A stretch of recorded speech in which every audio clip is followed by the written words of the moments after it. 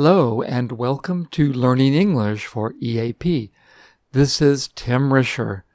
On today's show, we'll be looking at the International Phonetic Alphabet Chart, just the basics.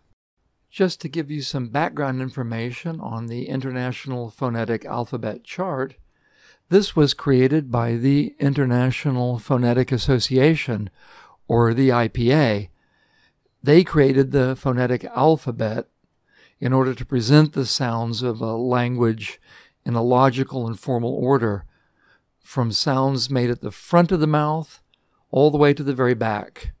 In English, the trouble is a vowel or a consonant can be pronounced in many, many ways, unlike in most languages where it usually only has one sound.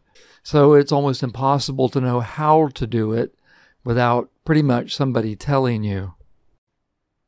So looking at the chart overall, you can see the horizontal line along the top is the place of articulation, and the vertical section is the manner of articulation, how the sound is made. The white and gray represents voiceless and voiced sounds, respectively. Let's look at the place of articulation line first. Starting on the left side, we have bilabial, which means both lips. Sounds like p, which is voiceless, and b, which is voiced. For example, words like person or balloon. Labiodental means with the teeth and the lips. For example, f and v, such as refined and vase. Interdental is when you place your tongue between the teeth for the th sound, the voiceless th and the voiced th, like thousand and that, for example. The alveolar sounds are ones made at the top of the palate, the top front part of the palate, t and d, with words such as tiny or demand.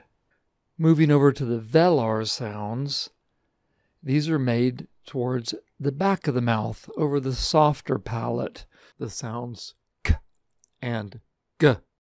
Carton or girl. Well, that's the main phonetic sounds. You can see, of course, there's more, but I just wanted to cover the very basics so you can get the idea of how to read it. You can look into more of it on your own.